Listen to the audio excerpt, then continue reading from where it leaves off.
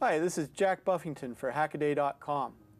I'm going to show you the wire function for Eagle CAD schematic.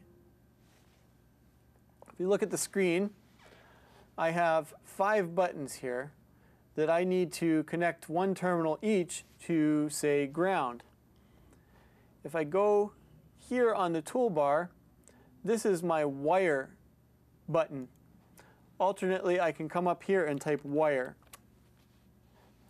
Now I can click on the end of a terminal and click to another to connect them.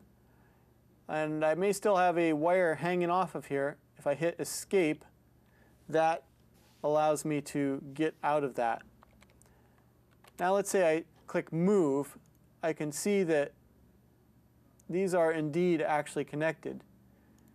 Sometimes you'll find that something, I'll try to do it here, may connect accidentally. Right there like that. You want to be wary of that with wires. That was a problem because I had a little jog in there. Sometimes it may be handy when you do a wire to change the mode that you're in. And here are the different modes that you can be in.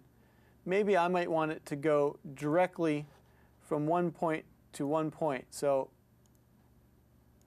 this looks awfully sloppy the way I have it, but in certain situations, let's say I had a whole bunch of header pins coming off of a processor, I may choose to have them come radially, or let's not say header pins. Let's say I had 5 analog to digital converters that take up a bunch more space.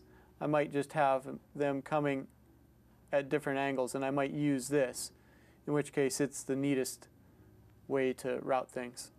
But the wire also creates, if we go into our schematic, or our layout, you can see that all of these are now connected together with an unrouted wire, which paves the ground for me to actually route them.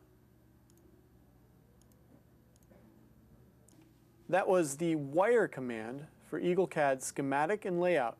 This is Jack Buffington for HACKADAY.com.